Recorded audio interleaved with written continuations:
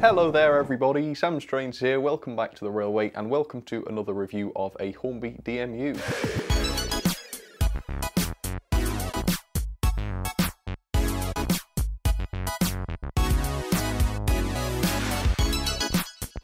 So today's model is brand new. I only got it delivered this week, so I'm pretty excited about it. It is this, the Hornby Class 156, a Northern Rail Class 156 train pack, as you can see in this lovely Royal Air Force 100 livery. Now, I've known about this for quite a while. I think Hornby announced it back in January, didn't they? However, when this was announced and when I heard that it was on the way, I didn't look into it really. I thought, you know what, this is a two-car set, it's in quite a special livery, a one-off livery.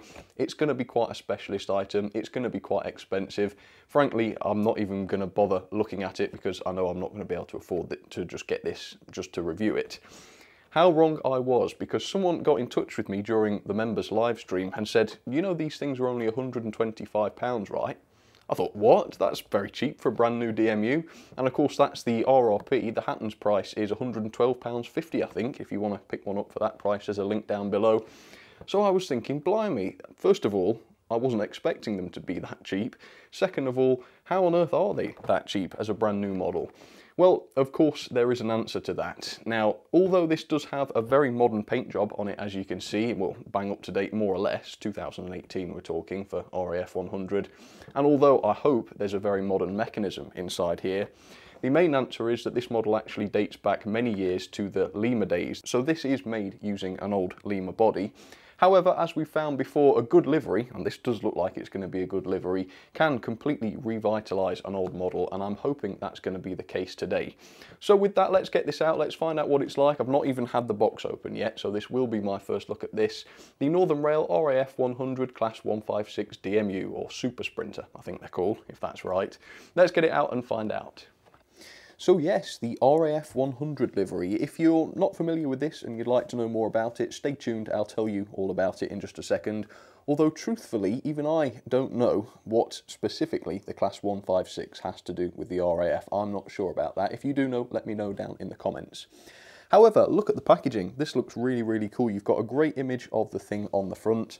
I love the back even more. As you can see, we've got another couple of images of both units.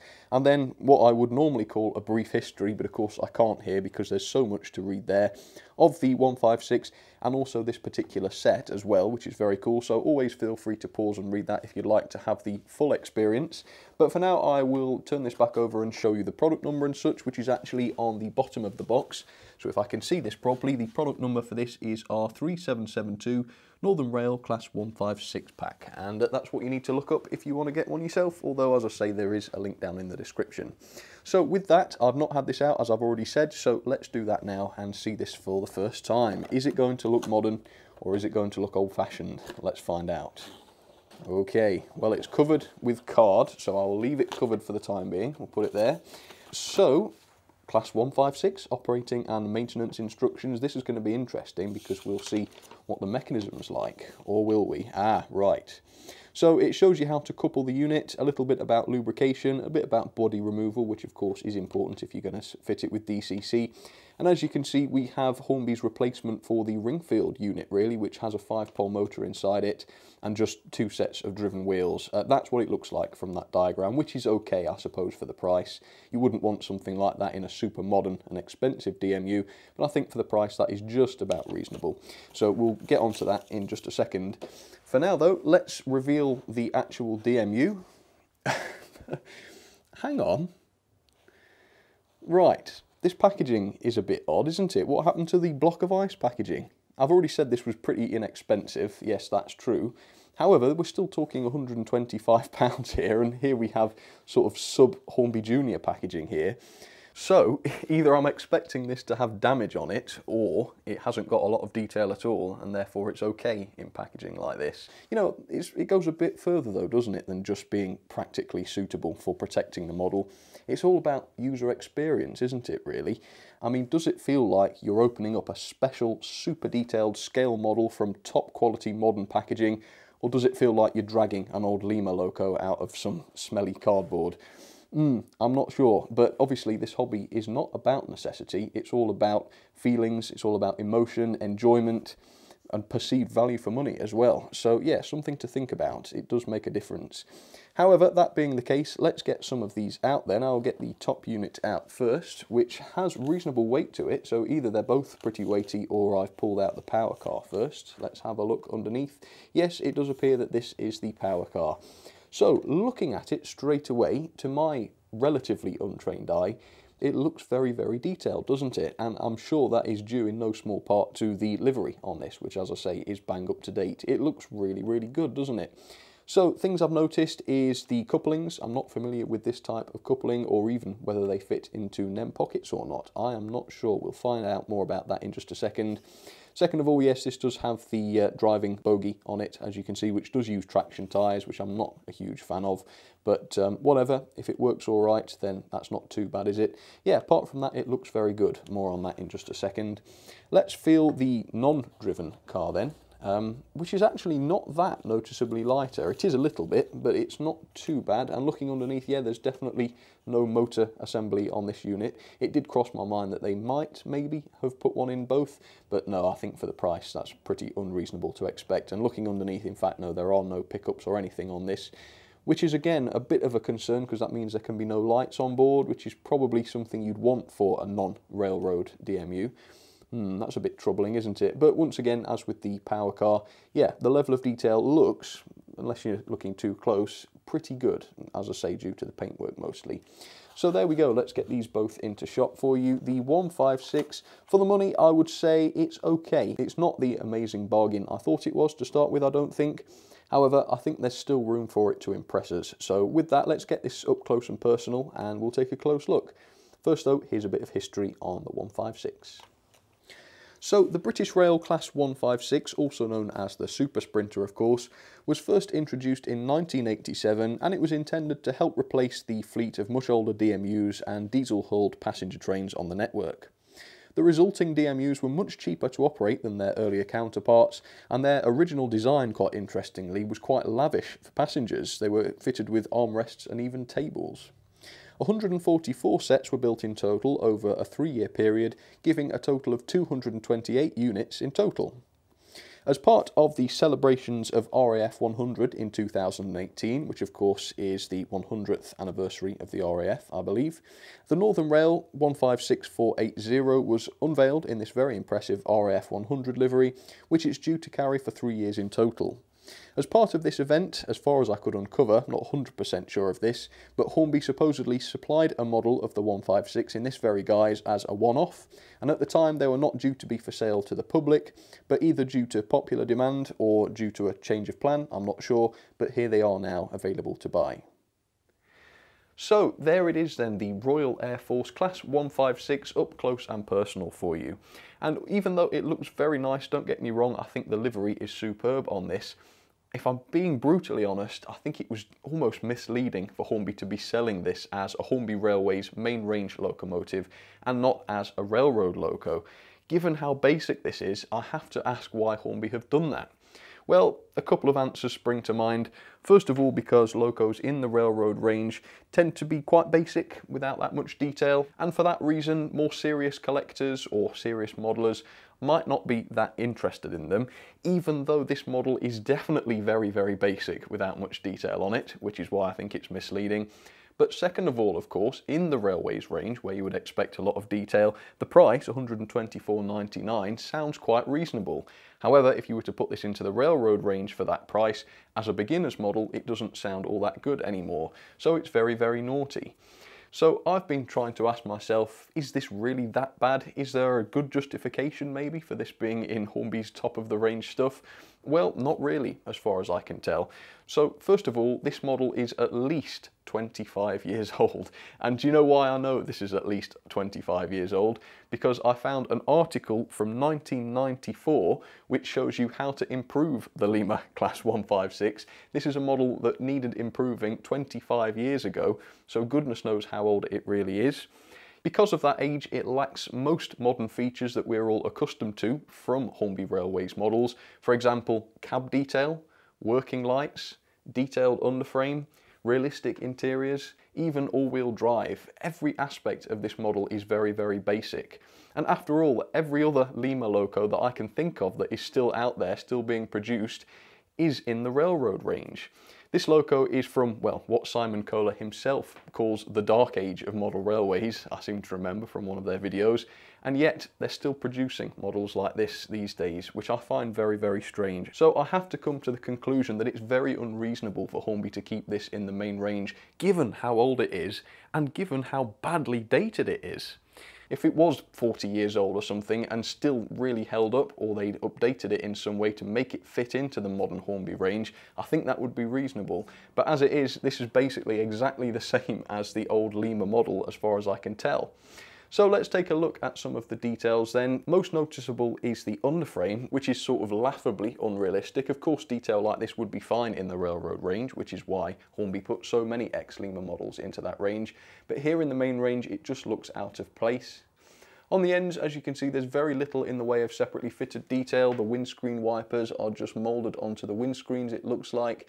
And even though the lights look as though they might be working ones, unfortunately there are no LEDs back there, so they're not going to work. All of the handrails are just painted on, as you can see. Absolutely nothing separately fitted going on there. The cabs are also left completely blank. In fact, when you look through the cab windows of this model, all you see is the motor bogie, which isn't very realistic indeed. Every single one of the windows is scratched, I kid you not, and whether that's just because the tooling is old or because the packaging was so bad, I don't know, but literally every window is scratched. I'm not kidding, look. It's preposterous, isn't it? I can't believe it. Can't believe it. There is at least some sort of interior detail inside there, which isn't too bad.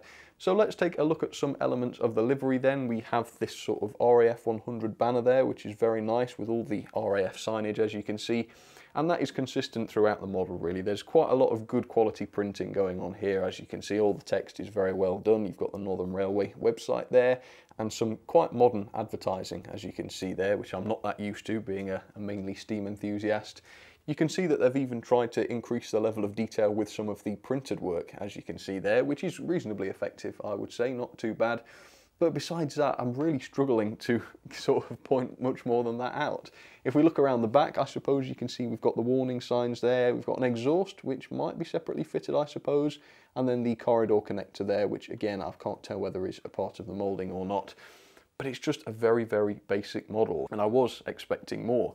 I think the main problem is that I didn't know at the time of buying that this is a 25-plus-year-old model, which meant that I was expecting lights, I was expecting a modern level of detail, and that's really not what you've got. So I don't know why Hornby would think that that's a good idea, because yes, of course, it might drive sales initially, but when people get it out of the box, when they see the rubbishy cardboard that it came in, and they take out this 25-year-old piece of railway history, they're not exactly going to be that chuffed, as indeed I'm not. And that's not really what you want when your whole business revolves around people coming back and adding to their collections.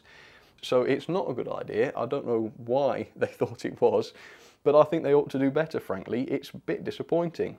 At least it didn't cost the earth, but it's still quite expensive for what you can pick up second hand for, what do you reckon, 50 quid tops? Do you remember my Bachmann Class 108? Well, that model has a fully painted cab, separately fitted windscreen wipers, a fully detailed, separately fitted underframe, full lighting on the front, cab lighting, passenger lighting, proper glazed windows that look really, really realistic. Guess how much that cost me? 75 quid. That is over £35 less than I paid for this here. Just to put that into context for you there. Absolutely crazy. Well, let's see how it runs. Let's get it down onto the track. So there it is then, the preposterous, frankly, Hornby Class 156 down onto the track for you. To be as fair as possible from a distance like this, and while it's turned off, as I say, it looks the part, doesn't it? Credit where credit's due. Now, what you might not be able to tell is that it's not actually coupled yet. I thought just for entertainment purposes, I would try to couple it unaided by the instructions, just to try and find out how easy it is. Obviously, I don't recommend you doing that if you're not sure how to do anything and you actually have instructions which tell you how. You'd be a madman to try and do it without the instructions, but yeah, we'll give this a try. So I'm going to try just shoving them together first, which I might regret. No, that didn't work. Actually, I can't really see. Oh, maybe I'll... Yeah, okay. You obviously have to shove them quite hard. How to get them apart again, I'm not sure, but that's not too important right now because, well, I don't need to take them apart at the moment. So let's set this to forwards then and see how this runs. So just so that I'm covering all bases, the mechanism is okay on this. Only one car actually has pickups, which obviously means we haven't got lights. I think it's this car. So we've got one motor bogie here. We have 2 driven axles with traction tyres, 2 traction tyres, which I don't like, and they've got no business being on modern locos, but you know that. And the rear bogie also picks up power, so at least it should be reasonably reliable, hopefully. We'll see if it is or not. Apart from that, yeah, it's a very basic design of mechanism. I think it is just an entirely plastic chassis, which, you know, is not great for anything that costs over 100 quid. However, generally speaking, they do tend to run quite well, so if this is the same in that regard, then we might be okay. Let's give it some juice then and see how it goes. Turning it up very slowly. It's twitching. And it's possibly giving the most jerky performance I've ever seen, but it has sped up on its own accord. So, as I say, as always, this has not been running yet, so it will probably get better as it goes. And that isn't actually too bad, is it? As I say, those 5-pole ring-field replacement motor units are quite decent. The reason I call them ring-field replacements, of course, is that Hornby brought them out around the same time they phased out the ring-field. They're not, in reality, a direct replacement. You can't just pull ring-field motors out and put these in instead, I don't think, although I suppose that would be an interesting project.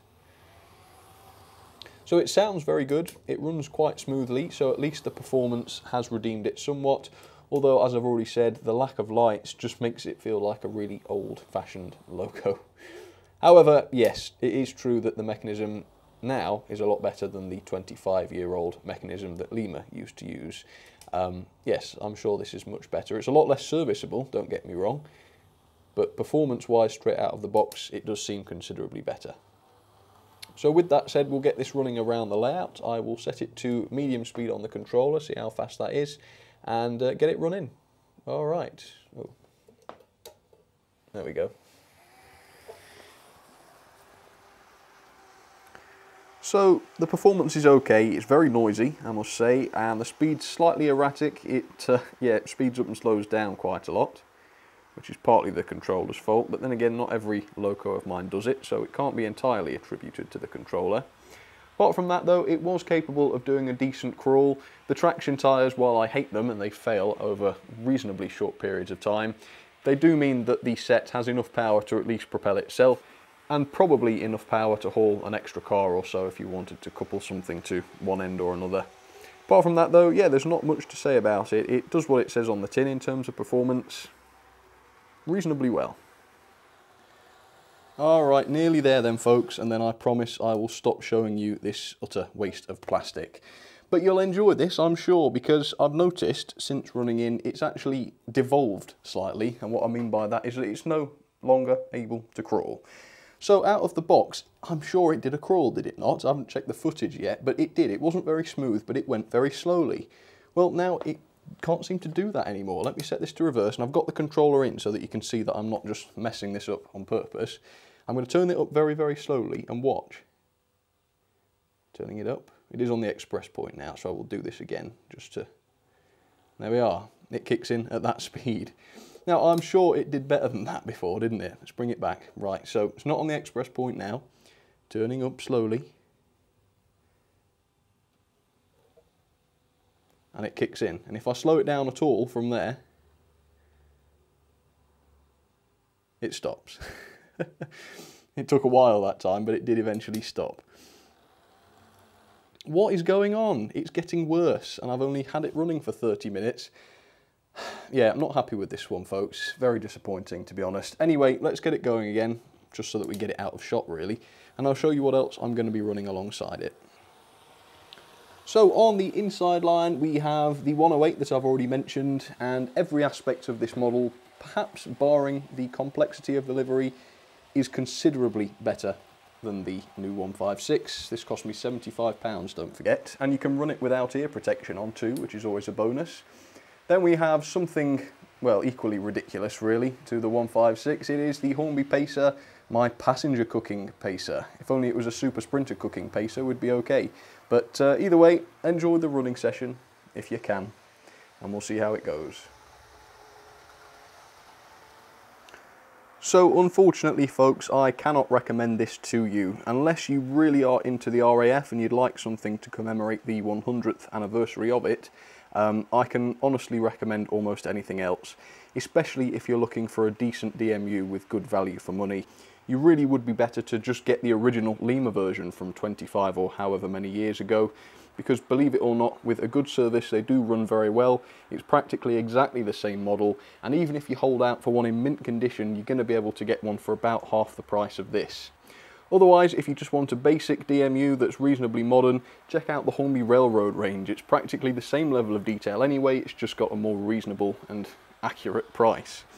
So, unfortunately, not too happy with this one. It has disappointed me. Let me know in the top corner, has this disappointed you too? I'd be interested to know. Ultimately though, the best way to show Hornby that we're not interested in recycled tat like this is to vote with our wallets and not buy it. So if you feel the same as I do, do it that way, and hopefully we won't end up with a situation like this ever again.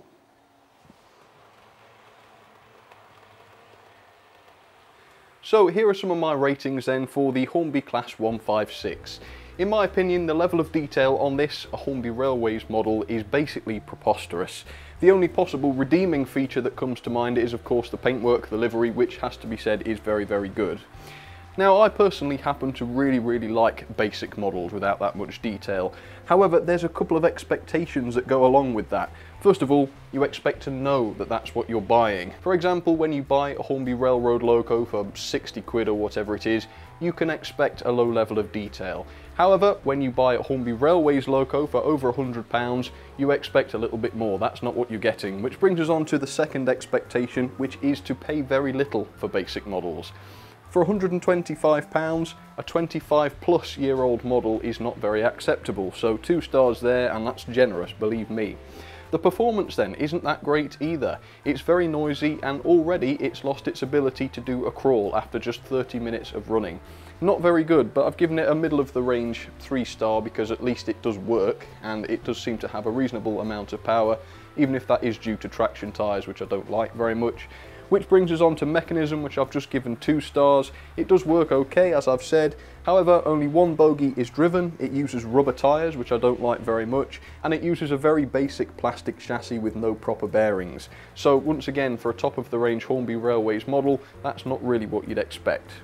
The quality then isn't too bad because it's such a basic model with no darn separately fitted detail. There's nothing to drop off it or anything like that. However, I don't think good quality models should have traction tyres, and all of those scratches on the glazing on the windows has to knock it down a couple of stars, doesn't it? So again, a bit of a disappointment there.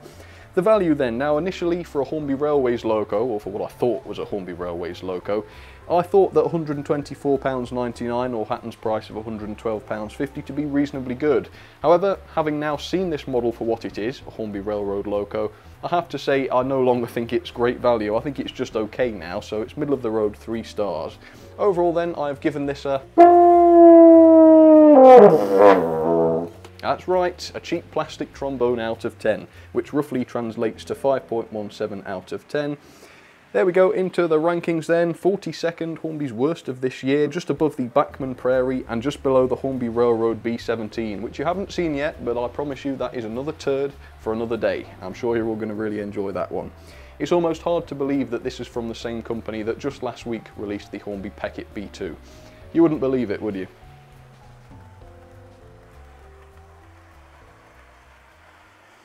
Yeah, I don't blame you, mate. I feel exactly the same way. Oh well, you win some, and you get badly ripped off by some, don't you? Never mind. Well folks, I'm sorry that I couldn't give today's loco the usual positive review. Unfortunately, there was just no hiding the fact that it was basically overpriced tat. And which is disappointing, because I wasn't expecting it to be. I really didn't know that it was going to be an old Lima model. And if I did, perhaps I wouldn't have bought the model, which I think basically reveals the main problem with this and why this shouldn't have been marketed as a Hornby Railways model. Either way, not to worry, let me know down in the comments what you thought. It's not the end of the world, we'll get some better models next time, I promise. For now though, thanks for your time, thank you for watching, thank you for wasting your time too, like I did. At least we're all the same in that regard. And I will see you next time folks, take care of yourselves, have a great week, and I will see you tomorrow with a special announcement. Oh, all right. See you folks. Take care.